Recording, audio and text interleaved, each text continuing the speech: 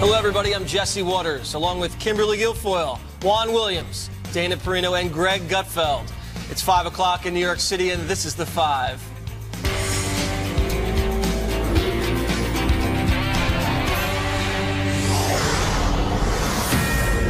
A new Russia collusion probe in Washington, this one involving Hillary Clinton. The House Intelligence and Oversight Committee is launching an investigation today into a uranium deal struck with Russia while Clinton was Secretary of State. Here's Republican Intelligence Committee Chairman Devin Nunes. What we're here today to announce is an inquiry into Russia's involvement into the uranium deal that was done several years ago.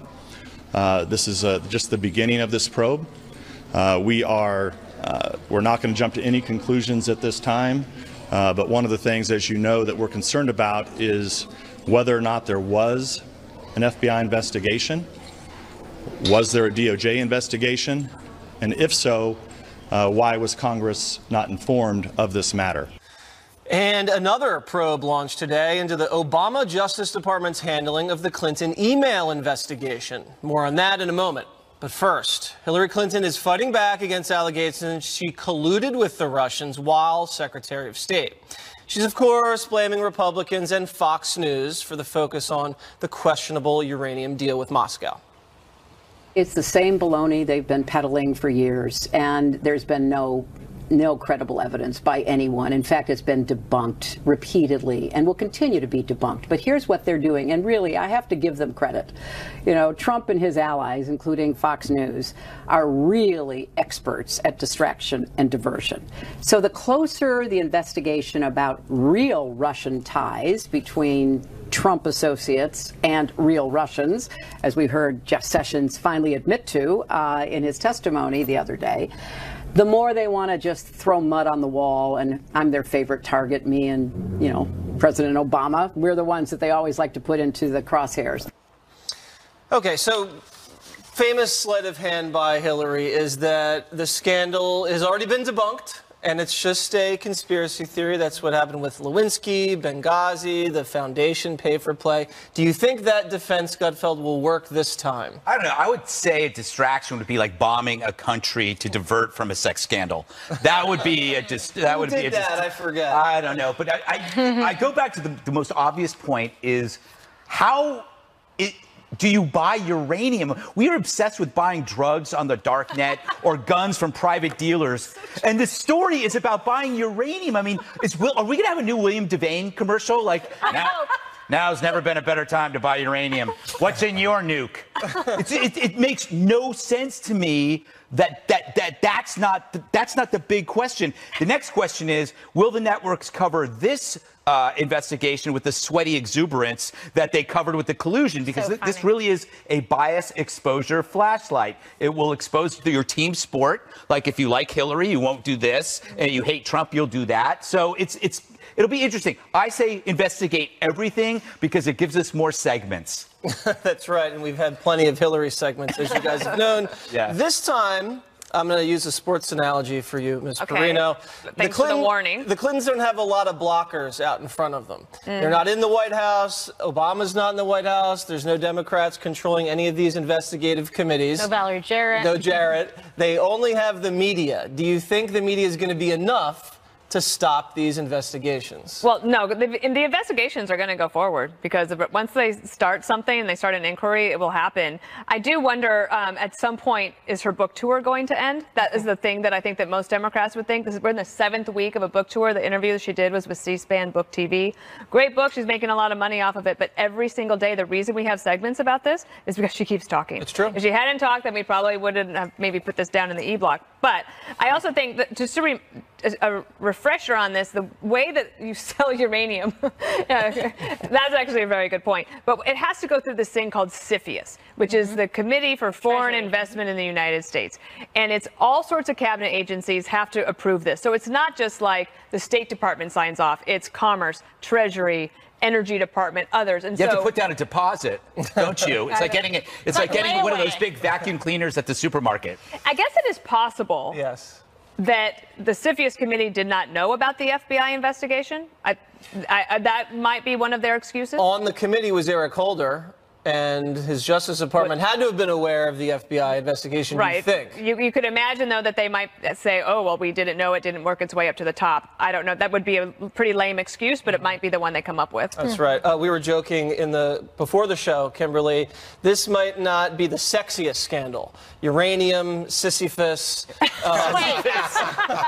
It just doesn't have the typical Clinton scandal ingredients. You just made it sound like a communicable disease. So actually now it does have a whole other air to it. Right. Do you think this will stick to Hillary, or do you think she's just going to get away with it like usual? Well, she's already pivoting and trying to provide explanations, and she's out there. And also, she's a little bit of a sitting duck as she continues to try to promote her book and make appearances. So then she's open and ripe for these types of questions. Yep. And as the evidence continues to develop and proliferate, there will be more questions for her to answer in terms of what she knew when and what kind of collusion there was. So this actually already seems to have a lot more like meat to it than anything you had to do with Trump and with Russian collusion. So fair play. We want to look into this and about dealings with Russia. This is an appropriate investigation, especially like Dana said that it passed through CFIUS. Sorry for butchering that. To make sure what they knew. Did someone try and push it from there in the Treasury Department, et cetera, to say, let's put this deal through on, kind of like a bro deal, like, oh, scratch back. I would like to say no, that they're above, reproach and that type of thing and really operate independently. But you don't know. That's why you have these committee oversight hearings, so that we can actually get to the bottom of it and drill down to say, wait a second, who knew what? Was Hillary directly involved? Was a surrogate from her in a meaningful capacity in a relationship aware of this and tried to put it forward? Was this something that the Obama administration let go through, since, some people feel Hillary got the election taken away from her when she could have been the nominee with him with the Franklin commemorative plate? Who knows? Juan, if I was asking Hillary a question, this is what I would say. Hillary, Russian oligarchs sent about $145 million to your foundation. Do you think that's because they wanted to help cure diseases in Africa? Or do you think that's because they wanted you to sign off on their uranium deal? Well, it can't be the latter, because she wasn't Secretary of State when the overwhelming amount of the money was given to the foundation. When was that, Juan? So it was more than 18 months before she became Secretary of State. So the timing just doesn't work. Okay, so they grease the foundation. No, but I'm saying. And then she becomes Secretary of State and signs off on it. That's usually how it works. She doesn't have the power to sign off on it. She was one member of a 9-member commission whose name you keep screwing up. So and we'll continue to do that. I know, but so to me, the news here was that the Hill reported this week that in fact you had a number of people who were Russian mobster, billionaire types who suddenly wanted to influence the U.S. Energy industry and were making contributions and all. And so that was new, that we know, oh, gee, the Russians are involved here, because we knew about the money flowing in. It's more than $140 million that went to the Clinton Foundation. Peter Schweitzer reported this a long time ago. The New York Times has reported on it. It has been examined. Nothing has been found. And as I say, the timing is way off, Jesse. The problem is the timing of these donations.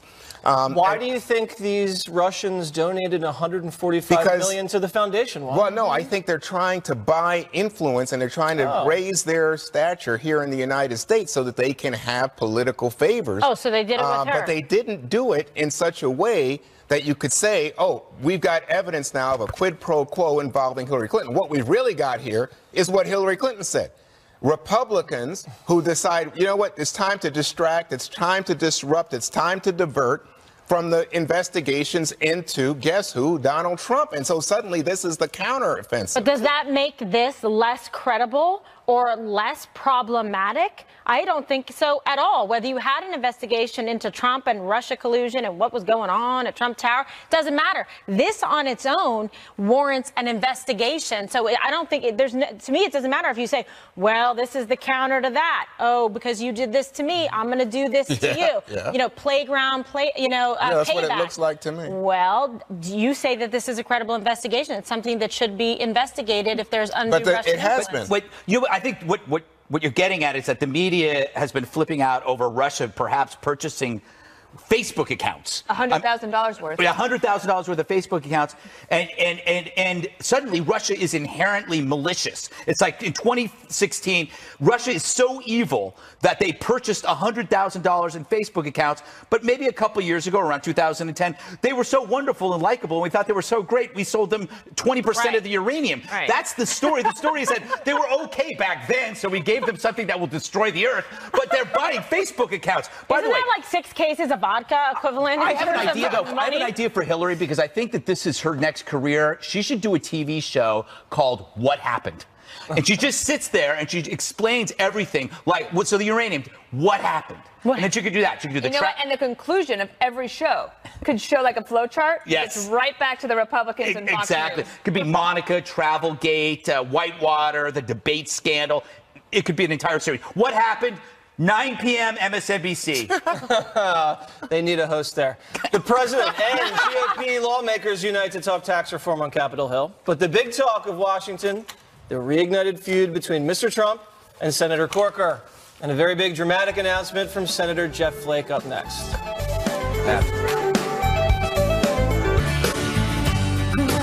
We're following 2 big stories on Capitol Hill today. President Trump made his way there to meet with Republicans on tax reform, but the visit was overshadowed by a reignited feud between he and one of the participants at the lunch, Senator Bob Corker. They traded personal insults hours before the get-together. How charming. During the campaign, at the beginning of his administration, you supported the president. Do you regret that now? What do you think? I was one of those that hoped that, he would rise to the occasion as president and aspire to lead our nation instead of dividing it. Do you think the president's debasing the nation? I don't think there's any question. The president's response in just a moment. The other big news, another fierce Trump critic, Senator Jeff Flake, announced he will not seek re-election. The principles that underlie our politics, the values of our founding, are too vital to our identity and to our survival to allow them to be compromised by the requirements of politics. Because politics can make us silent when we should speak, and silence can equal complicity. I have children and grandchildren to answer to. And so, Mr. President, I will not be complicit or silent. It is also clear to me for the moment that we have given in or given up on the core principles in favor of a more viscerally satisfied anger and resentment. But anger and resentment are not a governing philosophy. Let's bring in our chief White House correspondent following it all, John Roberts. Hi, John. Kimberly, good afternoon to you. That really was an extraordinary moment that you played just there. Never in all the time that I've covered the White House or American politics have I ever seen a Republican rise in the Senate to denounce their own president in the way that Senator Jeff Flake did. I mean, we've had these feuds that were kind of, existing on the periphery, such as the Bob Corker feud, which we'll get into in just a couple of minutes. But for Flake to stand up there and in such an emotional way denounce President Trump really was something that I have never seen before. I mean, saying that his behavior was reckless, outrageous, and undignified. Really making a point there that he believes that the president is taking the country down the wrong direction. But Washington, being a tough political place, the way it is, the White House is saying, well, no big deal. It just means that we don't have to run anybody against Jeff Flake in the primary next year, because the president had been supporting Kelly Ward, who's running against him. And this really is a major win for the Bannon wing of the Republican Party. Steve Bannon, you'll remember, after he left the White House, was vowing that he was going to launch primary challenges against every establishment Republican out there who he believed was not supporting President Trump's agenda. Let's listen to what Sarah Huckabee Sanders said earlier today in the Brady briefing room about Flake announcing his resignation. Listen here. I think that based on previous statements and certainly based on the lack of support that he has from the people of Arizona, it's probably a good move. And then there's the other thing, which is the long-running feud between the president and Tennessee Senator Bob Corker. That was reignited today. And it was the senator who reignited it. The last time it was reignited, it was President Trump. This morning, it was Senator Corker when he was on NBC television on the morning program talking about how he didn't appreciate the fact that President Trump was weighing in the Senate process to write the tax reform legislation when he tweeted out yesterday that 401k contributions were off limits in terms of trying to pay for tax reform. Well, that just ignited a back and forth that went on for the better part of the day.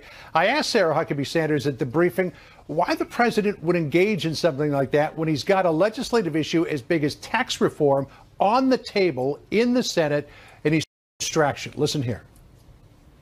Why is the president engaging in this? He's a fighter. We've said it many times before. The people of this country didn't elect somebody to be weak. They elected somebody to be strong. And when he gets hit, he's going to hit back. And I think Senator Corker knows that. And he's, maybe trying to get a headline or two on his way out the door. Maybe trying to get a headline or two on his way out the door. Ouch. What's really interesting, too, Kimberly, is that both Senator Corker and Senator Flake were at that Republican luncheon that the president was at today, though Senator Corker tended to poo-poo the whole thing, saying, well, President Trump didn't talk much about tax reform anyways. Ouch. Okay, thank you. Ouch. Ouch indeed. Thank you, John. Okay, Thanks. Greg, you've been so active over on that end of the table with your reaction. Go ahead. Flake seems like a good guy, but he really pissed me off. When he said that we have children and grandchildren to answer for, that's straight out of the climate change BS that we hear from the left. Like, if you don't act now, you're going to be answering the future generations. So basically what he's saying is that if you don't do what he's doing, you are complicit.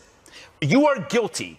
You are guilty if you support Trump, unlike him, which, by the way, I believe what he did was a predetermined decision that was disconnected to the statement that he made. He was going whether Trump was there or not. And the reason is it's not about Trump. It's about the voters. If his principles are strong, and they're very strong, according to him, you should run. Right. Unless you feel that you are out of step with the electorate. I think he feels that he is out of step with the electorate because if he believes, and this is the bottom line here, if he believes that there is a serious threat to the democracy, which he said, then it is his obligation to stay and fight and not cut and run. So that's why this doesn't make sense to me. And for him to then say that we have children and I hate the what about the children thing, because that is basically he's saying, we're bad people because we're not agreeing with him. Screw you. Oh my gosh. Sorry. And I like him. Imagine if I didn't. Oh, that'd be uncomfortable because that certainly was a little weird. Well, I agree. I think using people's children is not good for any of this. And pets too. Not just in politics, I would say. The thing that's interesting is that he voted with President Trump 92% of the time. One of the things about him from his political standpoint is he's actually probably to the right of where President Trump is, and that had been a bit of a problem. Yep. But for him, he's coming out, he's like, it's tone and tenor, okay, and it's character, and I'm bothered by it. And so, look, I think it's good if he's decided he's going to leave. He might have lost anyway. Okay, he's been unpopular since about 2013 with the voters. And if he thought that he just can't do it anymore, what's interesting to me is that he's deciding to stay through the end of his term, and so is Senator Corker. So both of these guys are going to be around. And so President Trump actually is going to rely on them, hopefully, for their votes because it's going to need them. I think the problem, too, is something that for all of us, a quote from the Bush speech last week where he talked about we judge others by their worst offenses, but ourselves by our best intentions. And it's just sort of a reminder that everybody needs to have a little humility here, that perhaps the party's evolving in a way that some people are not going to be brought along. Right. And so that means that that's fine. But what all of this has done on the Republican side is masked that it's happening on the Democratic side, too. You have most Democrats in California refusing to endorse Senator Dianne Feinstein, who just announced her re-election. They're talking about Medicare for all. They're pulling the party so far left, but we're not actually able to talk about that because we have all these internal fights on the right. My goodness. And I would also say that Jim Jeffords of Vermont, when he decided to switch parties and become a Democrat, he actually did rise on the floor and go after George W. Bush. So very good point, because there is some political precedent for that. So this wouldn't be a one-off or a first time. Jesse. Yes, I mean, Flakes now announced he's part of the resistance, and good riddance. We don't need him. It's fine.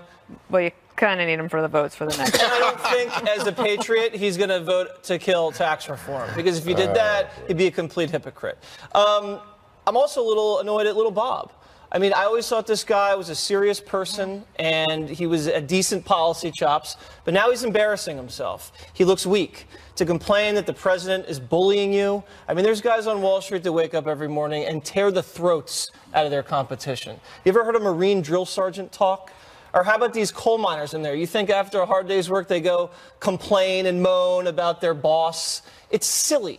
And for a guy with a Ferragamo tie and soft hands and cufflinks and coiffed hair who works 3 days a week to come out and say, you know what, the president's being mean to me. Look at your hair and your tie and your hands. And your I'm not complaining about being bullied. Your hands are soft like a baby. I wouldn't throw Look at these calluses. And those are from the gym, Gutfeld. So, and also to say that he's debasing the presidency, I mean, I think Bill Clinton already handled that. And then also Obama was much more polarizing than President Trump. He left office. The country was historically polarized on racial, class, and religious grounds. The media calls Trump a lying, narcissistic, mentally unstable white supremacist. Also unhinged. And Trump is the one that's dividing the country. I think what happened was Corker shot his mouth off. Trump buried him on Twitter. He caught a lot of heat back home. He didn't know what to do, so he ran to the only place for comfort, which is bashing Trump in front of the mainstream media. Oh, my goodness. Jesse, what do you have to say? Anything else, or are you done? The Ferragamo was the best. He's good. All right, Juan. Well, I mean, this is so amazing to me. You guys will defend Trump. Trump is on Twitter this morning. Let me just tell you, here's what Trump had to say about his fellow Republican senator that, as Dana pointed out, he needs in order to achieve some kind of tax cuts, not tax reform. He called him a man who couldn't get elected dog catcher. Funny. He said that he refused to endorse him and now is only negative on anything Trump. He said he's a lightweight senator. He said Bob Corker has set the United States back. He said that Bob Corker is an incompetent head of the Foreign Relations Committee, and look how poorly the U.S. has done as a result. And then, of course, you have not just Bob Corker saying that, you know, this is adult daycare over there. You have, of course, his own Secretary of State calling him a moron. You have President Bush talking about how he has opened the door to white supremacy. You have President Obama talking about division. You have, you know, Senator McConnell saying this guy is politically inexperienced. John McCain talking about him being the most divisive. And yet here, everybody says, no, no, no. It's just the mainstream media is picking on Trump. Oh, no, it's Bob Corker. Bob Corker's really responsible. What we're saying here is what we've been saying for a year and a half. We understand the tone and the tenor is different. We get that. It's not, and people get upset, including us. We've all gotten upset about what Trump says as opposed to what Trump does. If you get wrapped up in the words, you will never figure out what's actually going on in the rest of the world, how America views Trump, what's actually happening. You've got to separate the words from the deeds. We've all been upset about what Trump says. But then you look at what's being done, whether you've got whether it's a stock market, it's unemployment, it's ISIS, it's North Korea, it's deregulation. You go, I'll take the rudeness. I will. All right. So Greg is saying beware of semantic quicksand. Ahead, new developments in the search for answers on the deadly ambush in Niger that killed 4 U.S. soldiers. We're live at the Pentagon next. Stay with us. Classified briefing from military leaders on the attack in Niger that killed 4 U.S. soldiers and injured 2 earlier this month. The Joint Chiefs of Staff chair laid out the timeline of the ambush yesterday, revealing it took more than an hour for troops to call for help, but he didn't want to speculate on why. For more on the investigation, let's go to national security correspondent Jennifer Griffin at the Pentagon. Jennifer, do we know anything more after that briefing from yesterday? Well, Dana, General Dunford was asked yesterday whether he blamed the U.S. Special Forces on the ground for not calling for air support for a full hour after the attack began. We now know it took a full 2 hours after the first shots were fired for French fighter jets to appear overhead. When they requested support, it took the French aircraft. The French were ready to go in 30 minutes, and then it took them approximately 30 minutes to get on the scene. It's important to note that when they didn't ask for support for that first hour, my judgment would be that unit thought they could handle the situation without additional support. That's different from the timeline first provided by the Pentagon, saying the French jets were overhead within 30 minutes. We now know an unarmed drone was nearby and retasked over the attack site within minutes. General Dunford said he has not yet viewed the video from that drone, which may help explain more about how Sergeant LaDavid Johnson got separated from the rest of the group. General Dunford said once he learned Sergeant Johnson was missing, he brought the full weight of the U.S. military to search for him. General Dunford, when did you alert the White House? We notified the White House as soon as we had a soldier that was missing. It was probably around 9 or 9:30 Washington, D.C. time, the night of the 4th. And at that point, knowing that we had a missing soldier, we made a decision to make sure that all of the resources, to include national assets, were available. Sergeant Johnson's body was discovered 2 days later by Nigerian forces, we now know, and returned to U.S. troops. General Dunford said U.S. troops in Niger are not allowed to accompany local forces if they expect enemy contact. The Special Forces unit that was ambushed had only been in Niger for a few weeks, Dana. All right, Jennifer Griffin, thank you for that update. We appreciate it. Kimberly, your thoughts? Okay, so this is, first of all, in terms of the way we do intelligence gathering and special operations, this type of mission and what they were doing is very consistent with what our SEALs do, what Rangers do, what Green Berets do. We've done this in Afghanistan, and you will have like elite forces like this set up a meeting with some of the local elders or tribal leaders to try to discuss this. So this was a group that had been known to be somewhat sympathetic to ISIS, but they're trying to make inroads and push in. Right? So that's not just using military force, but also in a way trying to do diplomacy and sit down. They're specially trained to do this. What happened is they go in to do this, and right now the mounting intelligence supports that they were set up for an ambush. They tried to delay them when they were having this meeting so that when they left on a little bit of a delay of a tick-tock for when they were supposed to depart, they got hit. And it makes you particularly vulnerable in this area and conducting missions in North Africa because of the limits that we have militarily. We're not allowed to have armed drones. So yes, you had an unarmed drone there that can bring in with real-time intelligence what's going down on the ground.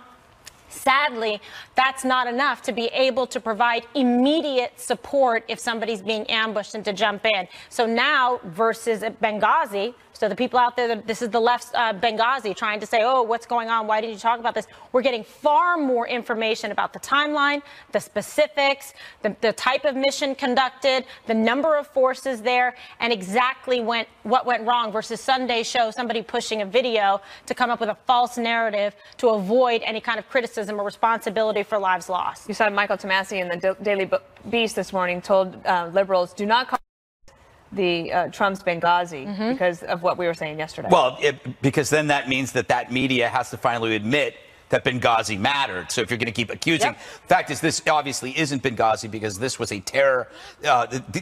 This was a mission of 30 missions, which were not top, I think 29 missions similar to this, which were not top secret.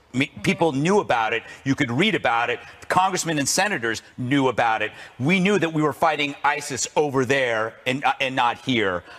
These events are always confusing, as Kimberly says. But I think, you know what, the thing is, we're trying to do the right thing this time. We are not blaming this on a movie. And if you think blaming it on a movie was a small matter. Or jailing the filmmaker. Or jailing the filmmaker. If you think that's a small matter, continue that only helped reduce the focus on actually fighting terror. That if you had acknowledged that was a terror attack, that would have renewed your vigor in fighting terror. But instead, you focused your energies on a filmmaker and a film because you were so worried about tarnishing the White House. And it was also right before the election. Also, just one more point about drone surveillance. I'd mentioned before that this is why drones are important. There was a surveillance drone there, but not at the right spot, well, apparently. Let me just say, I do think that there's some real issues here, and I think the number one issue would have to be, as General Dunford said today, we didn't know how long our guys were there without any support. He doubled the amount of time that they were left unprotected. Fog of war, you find that stuff out. No, but I'm saying this is not the information we had. And I mean, of course, part of this is also why are they traveling there in unarmored vehicles without support, given that this is the spot, that border with Mali, Niger, and Mali. where more UN peacekeeping troops have been killed than anywhere else in the world. ambush. So it is a dangerous place. For some reason, they're there. For some reason, they come back to have a second meeting on that very day. And that's what happens. Now, as a result, Senator Graham today, Senator Schumer across the aisle said, we had no idea that these troops were there. Nobody authorized these troops to be fighting in Africa. And then some people say, oh, no, it goes back to the 9/11 authorization of military force. See the documents. Yeah, so they're saying, no, we didn't even know. And remember, these are the people who are in the Senate running our foreign relations, running our military, and they didn't know. Because guess what? They're letting the commanders and the people there in the field that are in the arena make the decisions, not micromanaging about whether or not we give a tribal leader a back rub to get a good, fortuitous outcome. That's not what happened. We don't have time to go back and try and page whoever senator this is a civilian government. These are Green Berets going in, very different from a UN peacekeeping mission. If anybody can handle I'm just this, saying, can we get the last word to American Jesse? people didn't know. The American leadership It was didn't know. documented. They saw it. All right, Jesse. Yeah, they didn't know because they weren't paying attention. We've seen the documents. Yes. They clearly say this is how many troops are in Niger. Exactly. This is what they're doing there, and this is why they're there. So to pretend like they're out of the loop, well, it's pretty obvious they're just trying to cover their back. All right. The long classified JFK files could be released in days. Will they finally put the assassination conspiracy theories to rest? That's next. Until Americans finally have access to all the long secret files in the 1963 assassination of President Kennedy. President Trump says he doesn't plan to block Thursday's scheduled release of more than 3,000 documents never seen before by the public.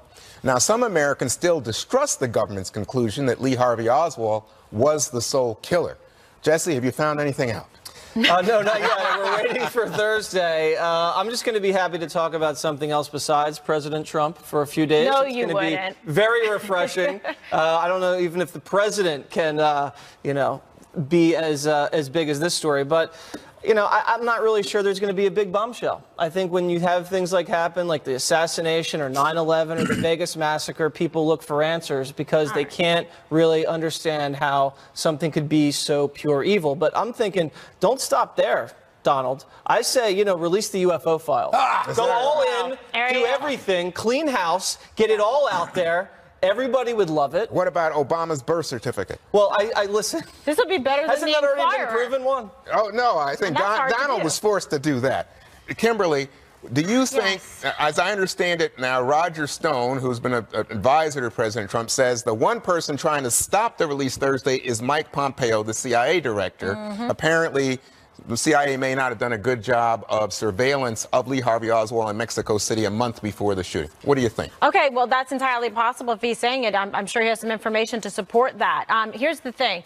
I don't think that President Trump wants to be remember the time our buddy Geraldo went for the Capone vault? There was nothing inside. Why do you have to bring that up? That President Trump, I love you, Geraldo. Mi gente. Okay, so I think that President Trump has a good idea what's in those files, and that's why he's doing it. Just so you're clear on that. Do you want them released or not?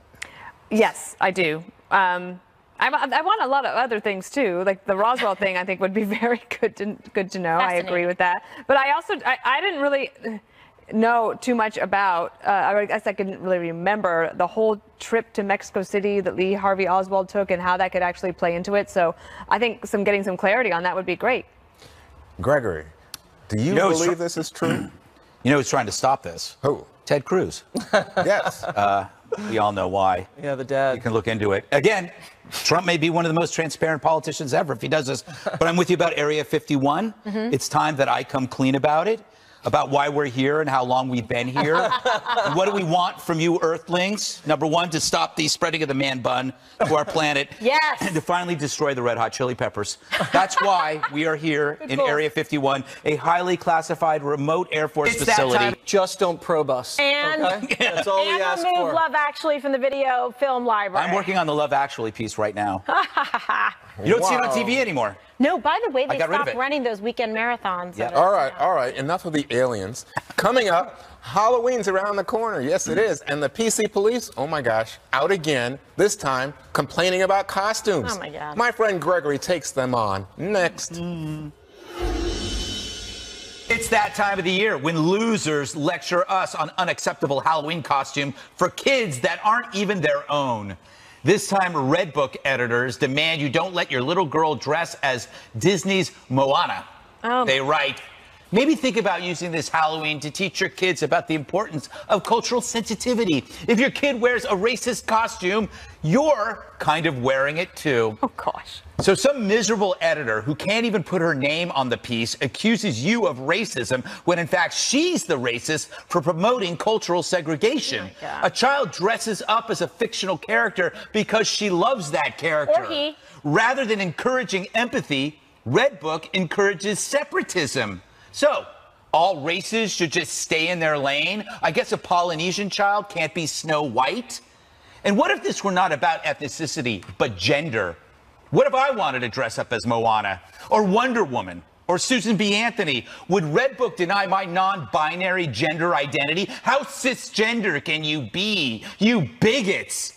That's identity politics. It turns on itself and gobbles all the weak thinkers up. And yet the media still embraces this junk. Why is that? Well, I worked in magazines. I know. These editors despise their feeble contributions to society, so they use attention-seeking pronouncements of moral superiority to impress their peers.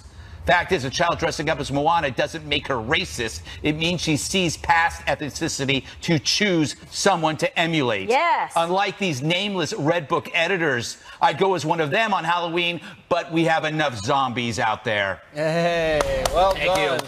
And I'm all phlegmy, Kimberly. You should. Oh God, you ruined it. You were doing so well. I was, and then I shot myself in the foot. Take a mute Thoughts around the table. I think that was fantastic. One of your best monologues of all time. I mean, children get it. They're more evolved than the rest of us, to be honest, because they're not second guessing it. They are pure in thought and love and emotion to say, this is somebody I like watching, whether it's boys or girls love Moana. Everybody loves Moana. They did this now with this like hyper-cultural sensitivity because on Saturday Night Live, you had like, you know, Melissa McCarthy, fake Spicer, doing the whole travel ban with the Moana doll and be like, oh, Moana, we're reading all your emails and you're not right. Boom. And they toss Moana in the box. You're not going to get in. And then they did regular Barbie, etc. So that's what's happening here. It's like a knee-jerk reaction. Yeah. You know, Juan, you wanted to go as Madonna, but they're not, because you're not a woman, you can't. Well, Jesse wouldn't go with me. He said he's not putting up with that. Yeah. But, you know, so I was listening because I don't like political correctness, but I was thinking as I was listening to you, what would you say about blackface, where you had white people who, for much of our history, were, you know, thought, oh, great, I'll just act like a stupid black person, mock black people, and, you know, oh, if you complain about it, you're politically correct. So a little girl dressing up as Moana is the equivalent of blackface. No, I'm saying, is it cultural appropriation is the term used these days, but is it the case that if you put on a headdress, you say, oh, it's just a hat, you don't think, oh, no, but to the people who created it, it has great significance. You're playing a fictional character. Okay. You're not putting on blackface. No, it's completely separate and distinctive. It was a great monologue, and I'm glad you did it because I'm going to use it to plug my weekend show. We are doing a Water's World Offensive Halloween Costume Edition this weekend. Saturday night, we're going to have some staff dress up as Moana, oh my God, dress up as a Border Patrol agent, dress up as Donald Trump and Colin Kaepernick. What about the wall? We're going to go out into the streets and the wall. I want the wall. And we're going to see if people are offended. Are you going to run this by anybody first? I just did. Is management listening? I think somebody better check it out. Dana. Look, I would love to see little girls dress up as Moana. How about that? There you go. In defiance of political correctness. It's so cute. One more thing next. It's time now for one more thing, Kimberly. It's time for Kimberly's Royal News. Dun, dun, dun, dun, dun. Meets the food court, which you have no time for the graphic. Okay, fine. Move over, Burger King, because there's now a Burger Queen. Indeed. Queen Elizabeth, the Queen of England, owns a McDonald's franchise about 80 miles outside of London. So the restaurant really isn't her personal property. It is owned by the Crown Estate. And all profits go to the Treasury. But notice she picked McDonald's, right? That tells you something. Now, although it's not at Buckingham Palace, customers do get the royal treatment. You've got Samsung tablets, table service, free Wi-Fi. I mean, that's enough of a reason to book a trip to London. So in honor of this, we're feeding Jesse again, like he's my teenage son, with like 25 quarter pounders, fries, barbecue sauce, and chicken Get some nuggets. sauce. No sauce? Sauce free. All right. So this Halloween, the Guinness World Record King, Ashrita Furman, he's he's jumping for joy. He will soon have 2 new Halloween-themed records to go with his existing 600. This time around, he smashed a record 31 pumpkins in 1 minute. He also caught 47 pieces of caramel corn in his mouth thrown from 6 feet away in less than a minute. That's not easy. Let me just tell you, this guy's not only ambitious, he's thrifty. He collected the pumpkin scraps, and now he's going to have pies made out of them. Oh, my God. I'm hungry. Wow. He's pathological. Greg, All right, let's go to this. Smashing pumpkins. Greg Sports Corner. Behold the greatest play in soccer history. Oh. So he missed it, right? Guy thinks he won, but then the ball bounces back. No way. Let's laugh at his misfortune. Wait, where was Laugh that? at his misfortune. We'll watch it one more time, and then we'll move on. Where was that? So I don't know.